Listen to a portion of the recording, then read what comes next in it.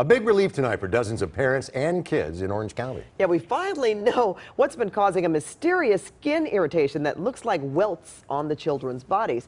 CBS 2 Orange County reporter Stacey Butler is live at Lake Forest Elementary School with the explanation. Stacey? Pat and Paul, that's right. Finally, an answer to the mystery tonight. This has been going on for 3 weeks. You guys ready to meet the culprit? Here it is.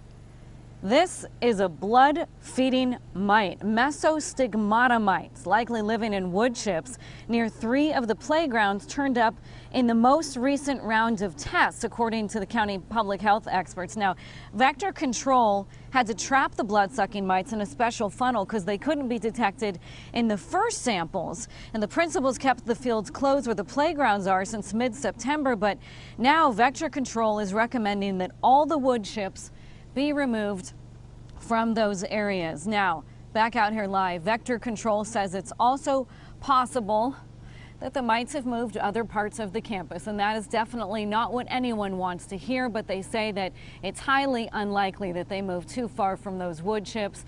That, of course, is going to be up to the school to decide what to do next. And also, experts are recommending that parents who have infected kids take their children to the doctor. There's an easy treatment for these bites, and it's best to handle this with the doctor's supervision. That's the very latest from Lake Forest. Back to you guys.